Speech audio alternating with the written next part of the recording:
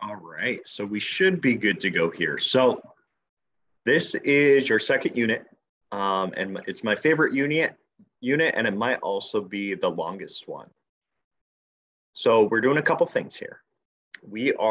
First off, we're trying to grapple with, and you see it right here in the title, these two terms, being and unbeing. What the heck are those? Well, I'm not going to tell you, because that's the first thing you're going to be doing in this unit, is working through these two terms that were kind of coined by a poet named E.E. Cummings.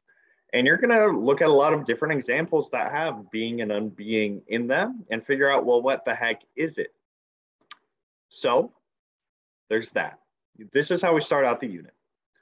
The next thing we do is we go through and we listen to a couple songs by a hip hop group called The Roots. You might recognize them from Jimmy Fallon. They're kind of the house band for Jimmy Fallon, but they're also a pretty significant hip hop group from the history of music.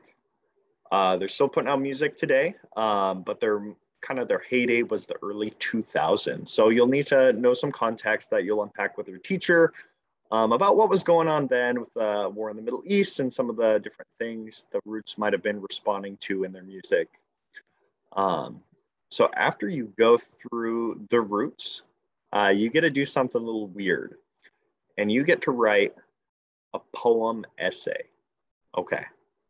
So instead of writing an essay, because you're seniors, you've written a lot of essays in your life, you're going to do the same thing. You're going to make an argument with art.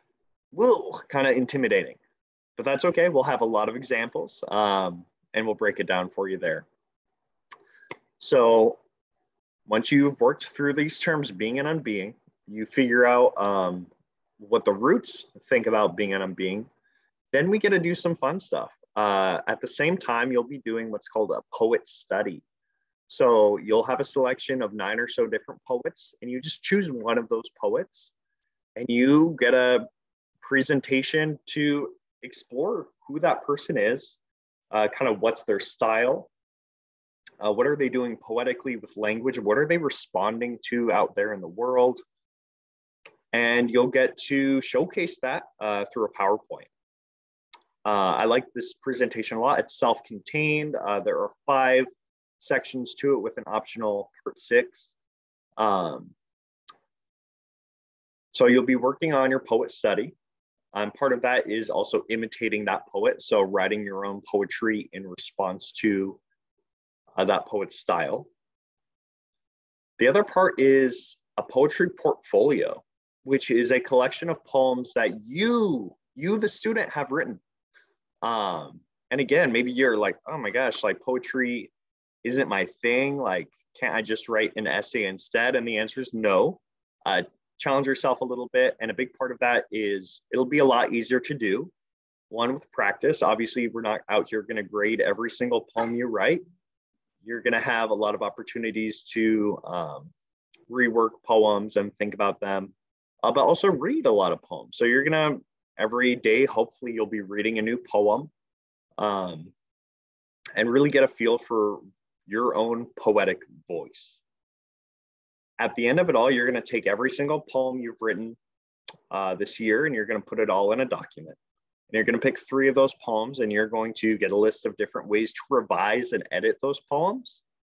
And you are going to revise and edit them, make them look really pretty, really spiffy.